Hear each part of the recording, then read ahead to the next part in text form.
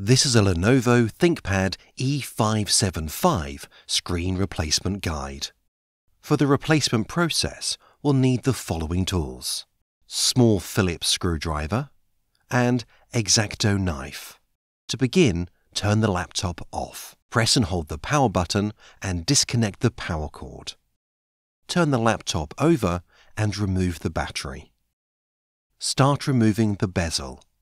Gently pull the inner edge of the bezel off the glass. Once the edge is unsnapped, go around the perimeter, unsnapping the tabs underneath. Put the bezel aside. Using Phillips screwdriver, remove 4 screws holding the LCD panel. 2 screws on the top, 2 screws at the bottom.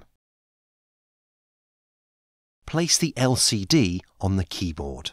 Using X-Acto knife, gently peel off the clear tape securing the video connector. Open the connector's bracket. Disconnect the video cable. Discard the old panel. Take the new LCD screen and place it on the keyboard. Using both hands, reconnect the video cable. Close the connector's bracket. Secure it with a clear tape. Caution: it is very important not to force any connectors, as well you must not twist or slant the connector when plugging it in. Lift the screen up and align it with the mounting holes.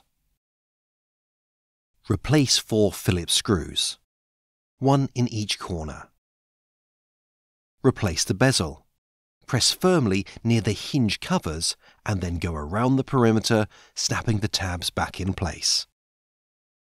Close the laptop, flip it over, and make sure that the bezel is closed at the hinge covers. Replace the battery. Reconnect the power cord, press the power button, and if the startup graphics appear, the LCD screen is installed correctly and we are done.